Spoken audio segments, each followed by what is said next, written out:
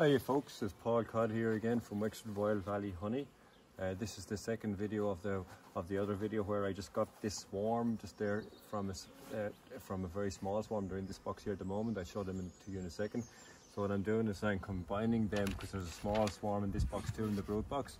So I have a piece of paper, newspaper, between this box here where just the original swarm, the original hive is, and this is a fresh super box with fresh frames in it. So I'm going to put the small swarm into here, the new swarm into here, and eventually they will eat their way through the paper and combine the two swarms, two bees together to make a decent size hive. And the reason you have the paper there is because sometimes if you put them different swarms of bees together, they will fight and attack each other. So when they have, like, they will get used to each other, and eventually they will eat their way through the paper and they will get used to each other, and then there should be less conflict between the two different colonies. Okay.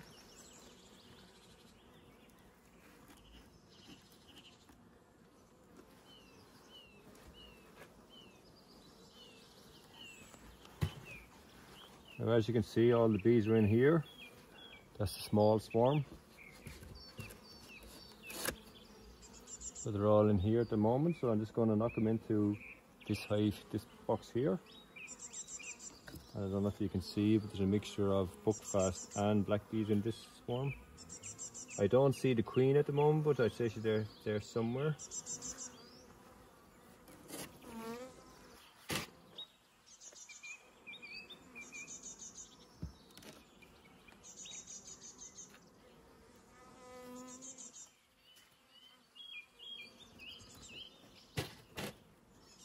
Turn the box upside down and give it a quick hard tap, and most of the bees will fall in theory anyway.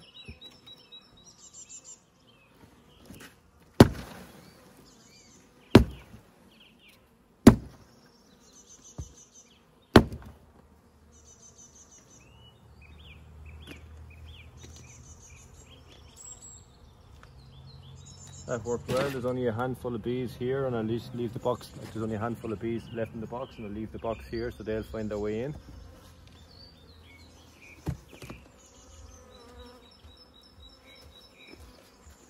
And these bees, they seem okay. They seem happy enough here because they're going downwards into the frames. So I'll just leave them there for a few minutes.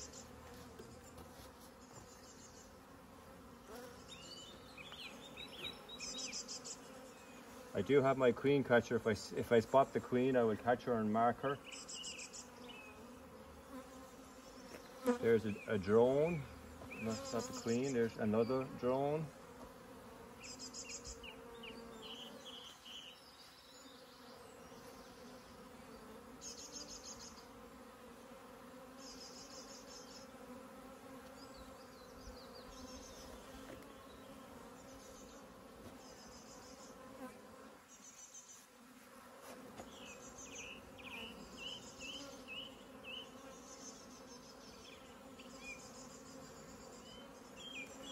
That's a drone bee. You'll be okay. I won't hurt them doing this. See, they're bigger, but they can't sting you either.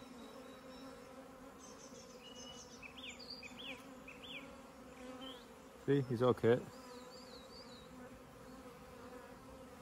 Oh.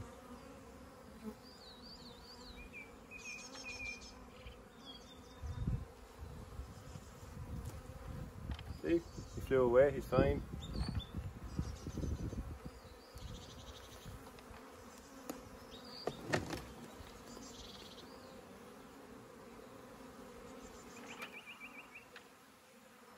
I'm just waiting to see, do I see the queen? I don't see her there. I think I'll just maybe put the top on and leave them sort themselves out. And I have the entrance to this new box. The entrance is here on this side. You probably can't see it on the camera, but the entrance is here. And on the old hive, the entrance is here at the front, or the original box.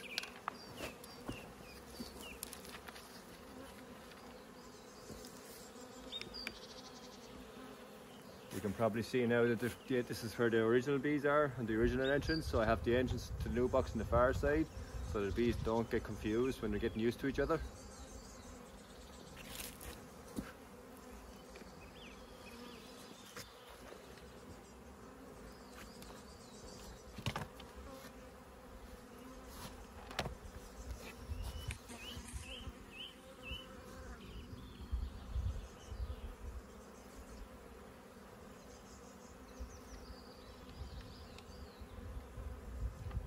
Now I just want to put the lid on and let them work it out themselves, and after that I don't see the queen there. I hope she's still there. I presume that she is. You see there's a little bit of a rebate here, a recess on the so when I put this on, I won't squash them.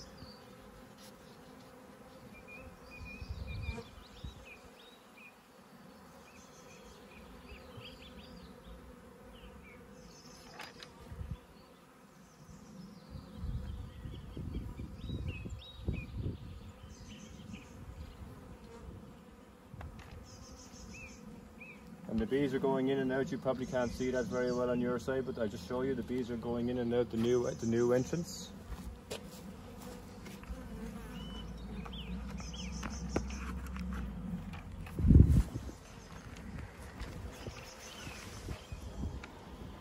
That's the new entrance.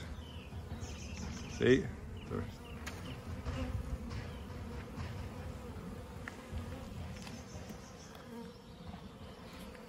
And I leave that for about, I leave it for a week or so and see how they get on.